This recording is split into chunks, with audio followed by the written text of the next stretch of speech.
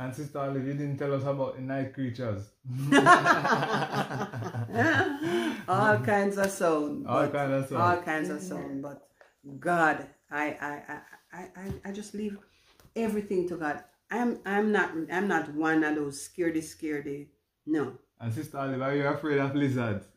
The croakers. Welcome back to another video from Scatter in the Light Ministries. And today we have a special guest.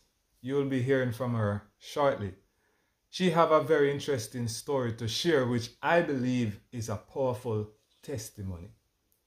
But if you have not yet subscribed and joined Scatter in the Light Ministries family, please go ahead now and subscribe and hit the notification bell where you'll never miss our future uploads. Right beside me is a very good friend of mine, one who I consider to be my pari. Yes, very good friend. And her name is? Olive Evans. Yes. And so you'll be hearing from her, and I hope and trust you'll be blessed by this testimony. And if you know anyone who is seeking to practice country living, I believe you should share this link with them, especially Seventh-day Adventists. So, Sister Olive. Yes, Brother Gordon. Where were you living before you made your move to the country? I was actually living in Florida, Port St. Lucie, Florida. I had my job, I had my house, and I was seemingly okay. Okay. And I never intended to leave there. I thought that was going to be my last move. Okay. That the next move would be to the morgue. Interesting. So morbid, but... So, Sister Olive, how long have you been living in the U.S.? I was in the U.S. for about 22, 23 years. Okay. So, yeah. Okay. So, we, as Seventh-day Adventists, have been instructed in the Word of God and in the spirit of prophecy that we should not be living in the cities. And as a matter of fact, I have a little book here that is called Last Day Events. I'm just going to share a few quotes and then we go back to Sister Olive. Here on page 76 under the chapter Country Living, it says that get out of the cities as soon as possible and purchase a little piece of land where you can have a garden, where your children can watch the flowers growing and learn from them lessons of simplicity and purity. Another paragraph tells us, the Lord calls for his people to locate away from the cities, for in such an hour as ye think not, fire and brimstone will be rained from heaven upon these cities. And as I'm reading this, I remember Sodom and Gomorrah. Proportionate to their sins will be their visitation. When one city is destroyed, let not our people regard this matter as a light affair, and think that they may, if favorable opportunity offers, build themselves home in that same destroyed city. And we are seeing where fires have destroyed cities, and God is saying that we need to get out. Don't even establish a home there. Get out. So, Sister Olive, you're a Seventh-day Adventist. Yes, I am. And you have heard the message about country living more than once, right? Yes. But what was that turning point in your life that caused you to make that move to the country? I didn't fully understand the country living, that, moving away from the cities. I thought it was okay if I had a piece of land, because the house I lived in had a nice sized backyard where I could have had a nice garden. Okay. I could have had a nice garden. So I thought that was good enough. But, you know, later on, and doing further studies and what was going to happen, I think that study we did with Elder Parks, the Great Reset, Yes. that kind of like put things in perspective for me, and to realize that where I am is not good enough. Okay, so did he do a study about when money fails as well? Yes, he did. He did the Great Reset, when money failed, but that one was later. Okay. So basically, those two presentations by Ella Parks got you thinking and acting. Yes. Okay. So what took place in the world? Was there a shift in the world that opened your eyes that, you know, Florida is not really the place for you to be? It had to, which one of the studies again? One of them where, you know, what was happening, current events at the time. Mm-hmm. Because that time, COVID had started, Yeah. and there was this lockdown. And when the lockdown started, I was home. I was alone. Well, I lived alone.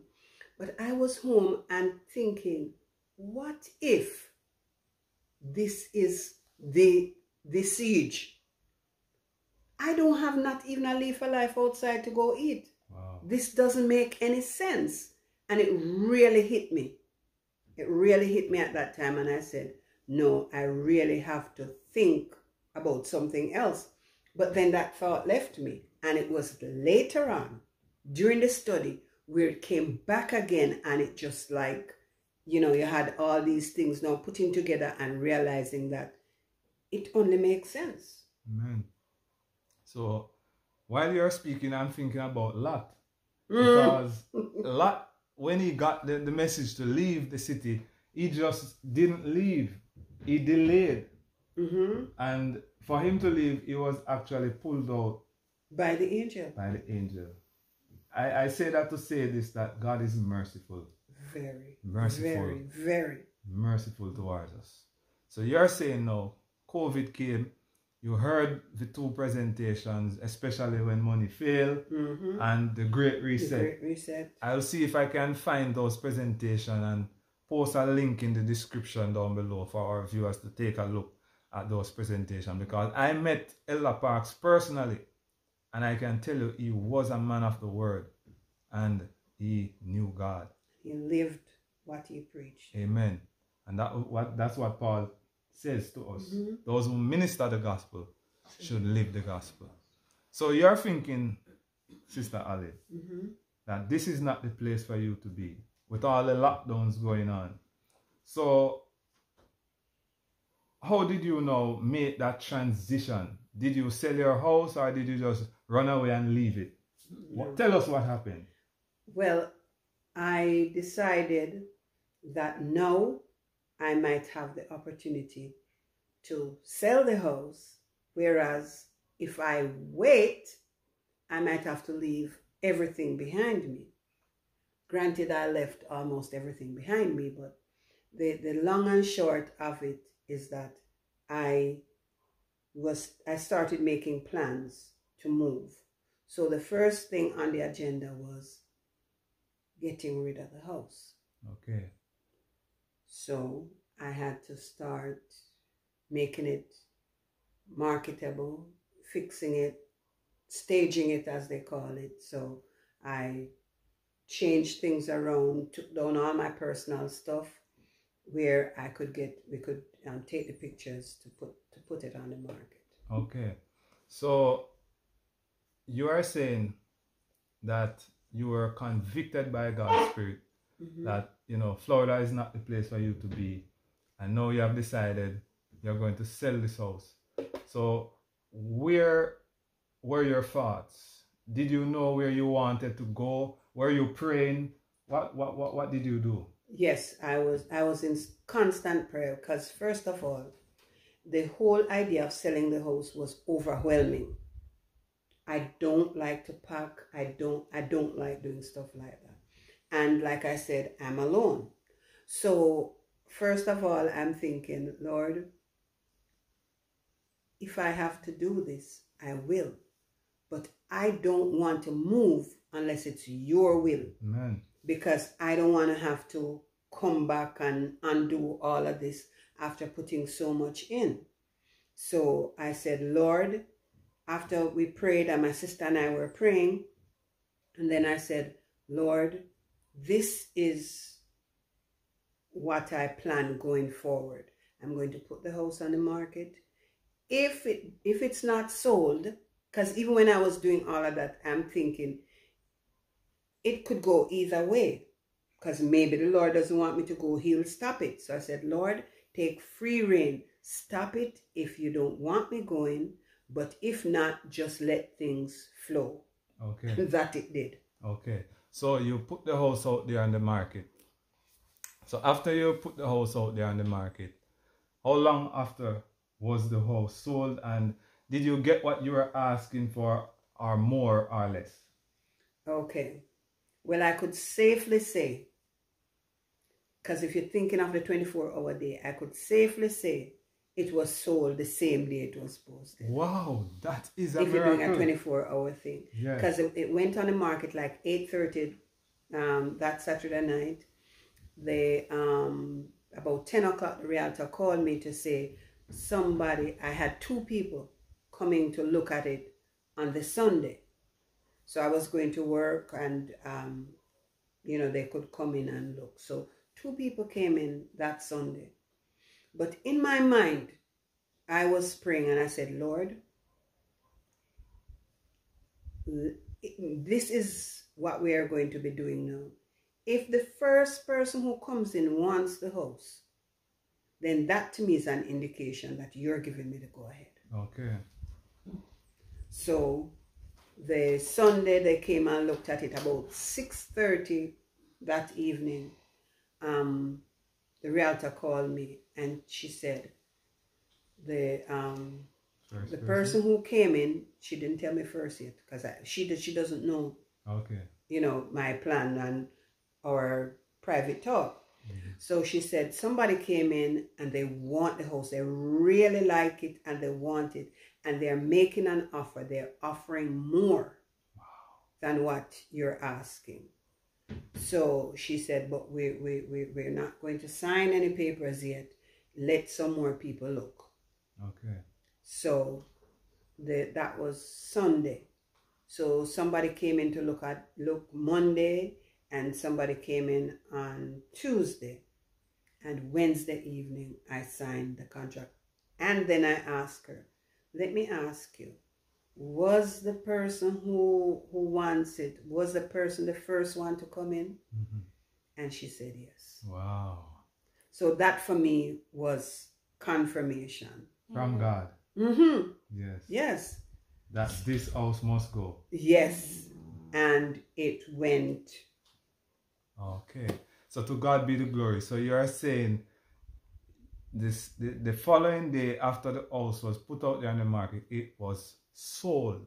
And not just sold, but for more than what you were selling. Mm-hmm. To God be all the glory. What it was appraised for. Amen. So Sister Olive, what did you do with those furniture? Did you ship them to your now country home? No, that was my intention. But a sequence of events, it ended up where I actually gave everything away. What? Mm-hmm. You gave everything away? Acts 20 verse 35 tells us that it is more blessed to give than to receive. So the house is sold. Mm-hmm. So where were you now thinking to acquire property to establish your country home? I was thinking of North Florida, where you have more land space. So you'd think of probably like a 5-acre property and all that. But in the back of my mind, I'm saying, Lord, I am single. Yes. To move away to somewhere where I don't know anybody, and me being a single woman, that's not sitting too well with me. So I'm depending on you to lead. Yes. Because I don't know anything, and I know that you have all the information that's necessary. So I'm trusting you with this.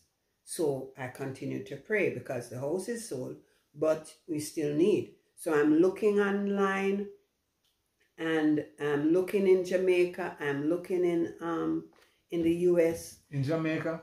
Mm-hmm. But you said you're not coming back to Jamaica. I did but, say but that. somehow you are led to look. To look. Because, okay. of course, my sister was there nudging me because she wanted me back home. Back home. So she was encouraging. Well, as a matter of fact, this all of this now is happening in 2020. Yeah. From 2015, she's been at me to come, and I keep telling her, I'm not interested. I'm not moving back to Jamaica. I'm not. Yes. So, you know, and she kept at it. But we were praying together, and then I said, Lord, you just need to indicate to me where you want me to go so I can move forward. So one morning I was like, it was in twilight, still praying, because like every time like I wake up, I'm like, Lord, you know, I need to know where to go.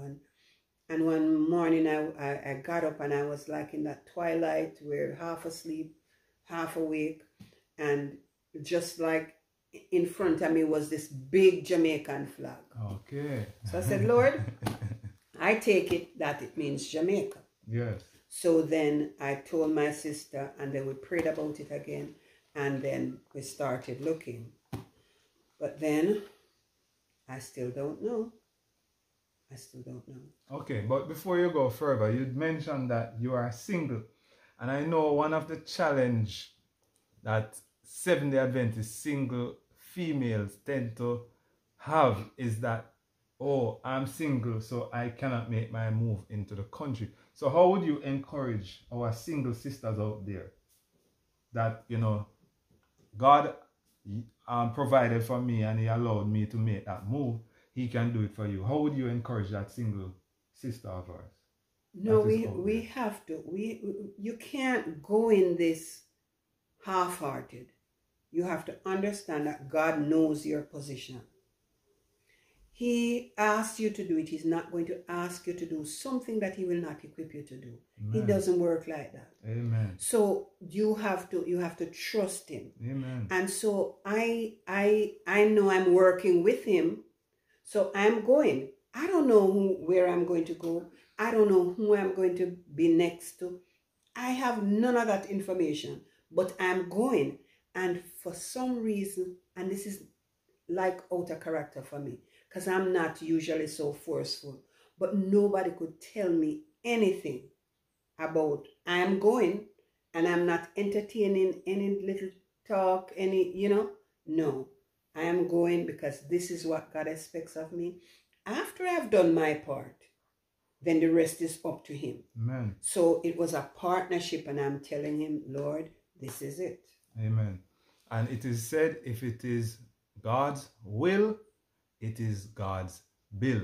And too many of us, we decide where we want to go, not allowing God to choose for us where we ought to go.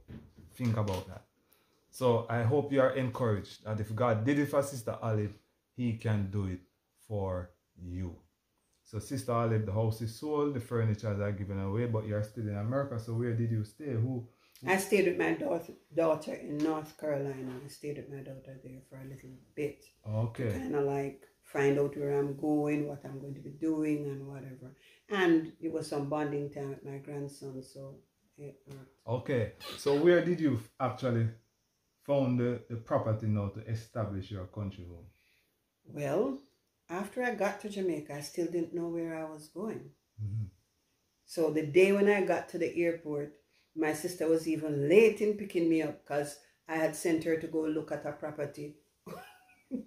And we're in some bush. I was there, friends. I can tell you, we go far in the bush. Bush. When you want to see bush. But anyhow. Yes. So that didn't work out. So I came with hope. Yes. And so I stayed with my sister because she offered me that, this was her contribution to me, that I'd stay with her and move from there. So that was my base until I established my place. Okay. So others were looking out for you and you were looking as well. Right, because there's this friend of mine, and he and his wife, they were also looking, and they were looking in Jamaica. So we what we did, we said, okay, whoever found something, you know, we're both looking. So if I found something, I would try to get enough where we can share, and if they found something, it would be enough for us to share. And look at it.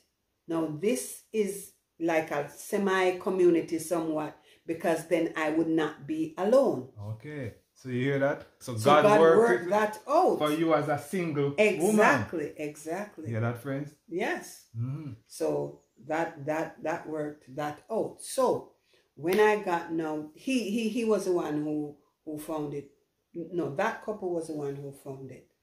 Because they knew somebody they knew the person before, and he had a piece of land, and they spoke about it. And so he said, you know, he'll talk to his lawyer and then get back. So he called, when my friend called me, I'm like, oh, tell me you found a property. I didn't know what he was saying, but you know, it just came out. Tell me you found it. And he laughed and he said, yes, I need for you to go and look at this property. And that started. Okay. So in making the transition, Sister Olive, were there, I know you said you were praying, but were there any time you cried or you felt discouraged? You know, tell us what really happened. Well, there were tears. There were tears. And it's okay to cry? Yes, it's okay. It's okay. There were tears. And again, as a single person, because you really can't, although I had this family, but they're taking care of their business. They can't take up my responsibility, and you know, you're looking about yours, and you know, so you know, so there were areas where I felt, for want of a better word, cheated. You know, when you're building, all kind of stuff happens, and you know, so there were disappointments there, and you know, I sometimes I felt like alone. I had to be like praying, and Lord, help me. I don't want to do this no more. I don't want to do this no more. And then, you know, and there was this one particular time where I was talking to the builder, and he was like really, really obnoxious. And I spoke to my brother about it, and my brother he has a short fuse.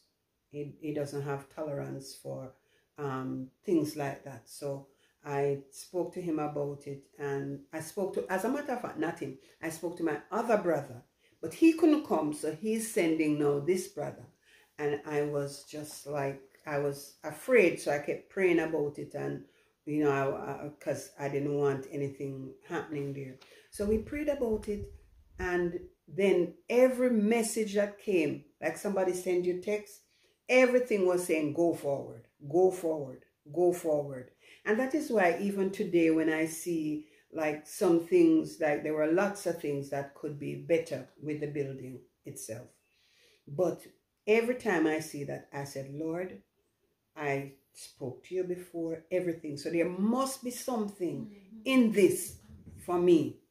So basically you have seen God's providence. Yes. In guiding you forward, yes, as you go. Okay, but before you move on, let me read another quote from Last Day Events, page 78. It says, it is time for our people to take their families from the cities into more retired localities. Else many of the youth and many also of those older in years, yes friends, will be ensnared and taken by the enemy. Over on page 79, it says, the Lord desires his people to move into the country where they can settle on the land and raise their own fruits and vegetables, and where their children can be brought in direct contact with the works of God in nature. Take your families away from the cities is my message. So Sister Olive, so that family was looking out for you. They found the land, and that was enough for you to get a piece. Yes. And that family today is your neighbor. Yes. Isn't God amazing? Yes. So we look out for each other. You know, if in the event when I first came, it was because I never knew there were so many night sounds. When I came the first night I slept here, I heard all kinds. Hold on, don't go there. Don't go there. Sister Olive. So you said you sold your house in Florida. Was that house really yours, or was it still being paid for? It was still being paid for, and it was because it was just a short time I had it. Okay. I had it for 3 years. 3 years. All right. So where you're living now in the country in Jamaica, is it your home fully paid for? Yes. Fully paid for. Fully paid for. And you're not in debt? No. Okay. No. Wow, isn't God amazing? God is good. God is good. Okay, so you got the land, now you need to build. Right. So, how did you decide now, like, what kind of structure you're going to put up? I already had in my mind that it was going to be a 2-bedroom, 2-bathroom. That was already settled. I wasn't going any bigger. Okay, but in terms of the material, blocks are... because I wanted something quick, and you know my neighbor was also the houses look like almost like twin houses. Okay. Because he was always doing research on material and whatever, and you know he would share, and we would look at it, and you know how the cost of working out the cost to build, what we were going to be needing, and because it's a low budget because we don't have a lot of. As a matter of fact, when before we got this, I was looking at a property, and what the person was asking for there was an old structure on it, but it would need lots of work. Okay. And what they were asking was almost the amount of money that I had. There was just a little left over. And as I sat with my sister and we're talking about it and talking about the price of the house and everything, I didn't even tell her out how much money I had. I wrote it on a piece of paper and gave it to her. I showed it to her. And then she said she looked at me. She just felt so sorry for me that she cried. Wow. Just to think that what I had wouldn't be enough. Yes, because as you said, you didn't own that house in Florida. No. So you didn't get all... So it was just all, the equity. It was just the equity for the 3 years I had it for. You didn't get all that money. And I didn't have like savings or anything. I didn't have anything. So it's like, and I can see God in that, where you don't have to have like everything. You just need to be willing and obedient. Yes. And God. And he worked it. He worked it all. Because I said to him, Lord, this is what I have. This is it. And this is what I am going after. So you're going to, and I'm telling you, he worked in ways, people who I haven't spoken to in years, just out of the blue, called me and said, okay, I'm sending you some money.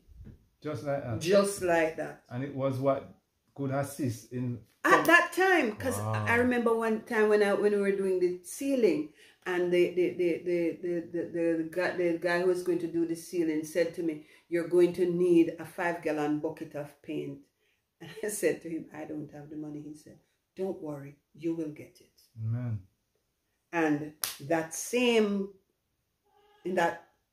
a day later, I got a call that I should go to the Western Union and pick up some money. Okay. Enough money to buy the paint. So in building your country home in Jamaica, you see where God provided all that you need. So the structure is up. Did you wait until the structure was completed before you actually move in? What happened? Tell us. Well, what I had done, the money that I had, could only build the shell. So the four walls were at least up. Yeah. And there was a partition wall. The material, what they call this? They call it composite timber. Okay. It's composite, you know, different things so putting like together.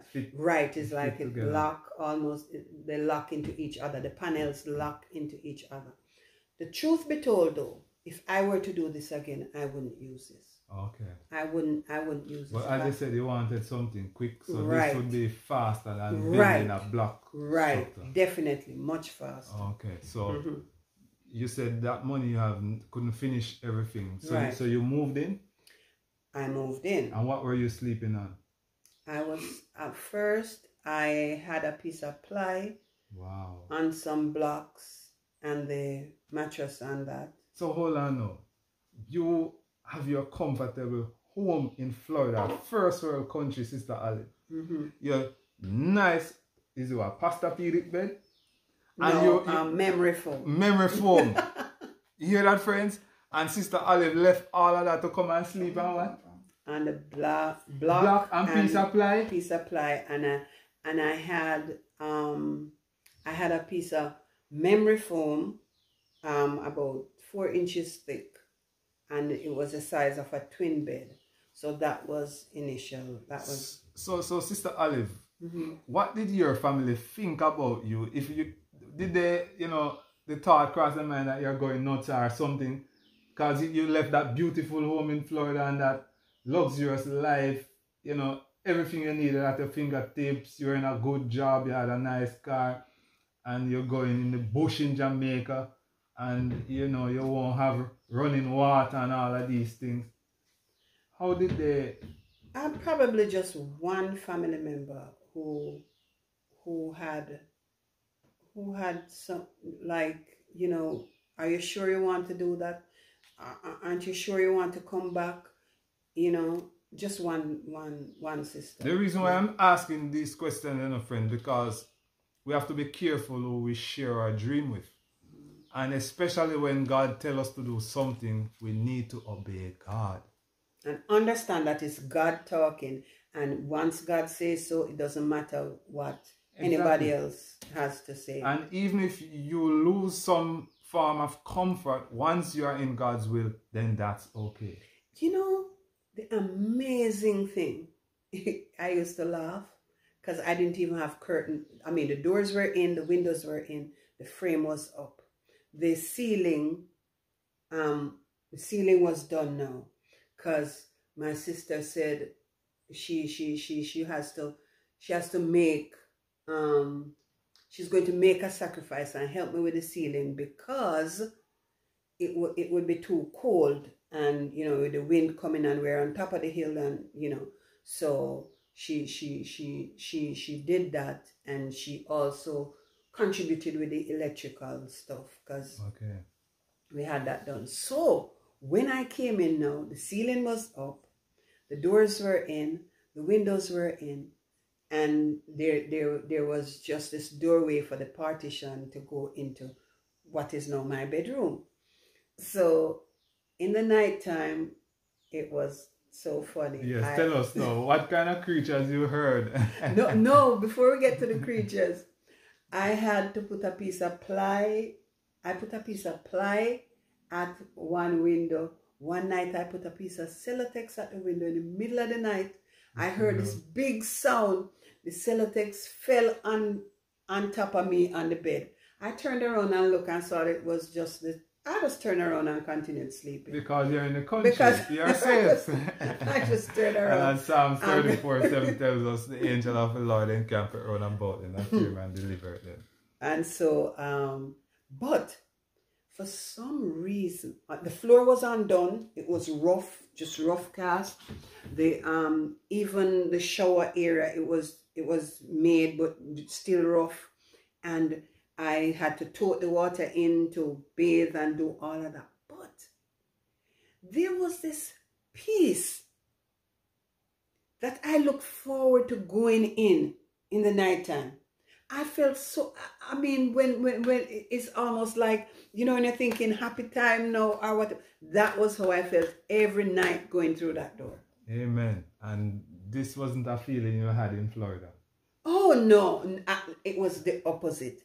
When it was time for me to go to bed, I always felt like sad. So there's a passageway that led to the bedroom, and every time I got there, there was this wave of sadness that would be like you're stopping to pick up something. So I would, as leaving the kitchen to go in now, I would just go in, just feel that little sadness. But God is so good. Amen. By the time I would get in, I'll be out.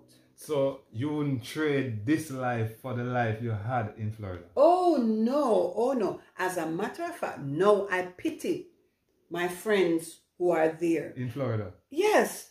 And who work the same job that I work, and the stresses that they have, and where they feel like they have to do this because they have this bill to pay, they have to pay the mortgage, they have to do this, they have to do that, car note, everything, and still be at work, and you know. Yeah.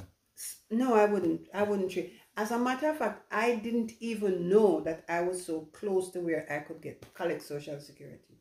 I didn't know. Okay. I was bent on going. That was my concern. God is going to take care of me. Okay, so life in Florida was much more comfortable.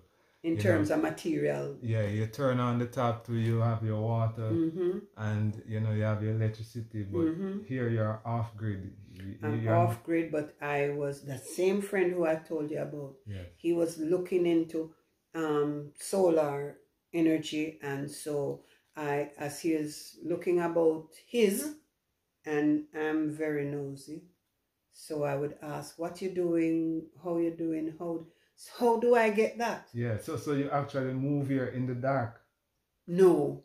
No? Or when you came? When I came, it was Yeah, set up. But solar. when I came, I brought I bought it while I was in North Carolina. Okay. I bought all the fittings for the only thing I didn't buy were the panels, because they were big and bulky, so I wasn't going to do that, and I mean I could get it here. So when I came here, I bought the panels. So before I came up here, I had it. Yeah. Okay. Yeah, I had it set up. All right, so let me share another quote from the book, Last Day Events. It says, "Again and again, the Lord has instructed that our people are to take their families away from the cities into the country where they can raise their own provisions. For in the future, the problem of buying and selling will be a very serious one. We should now begin to heed the instruction given us over and over again.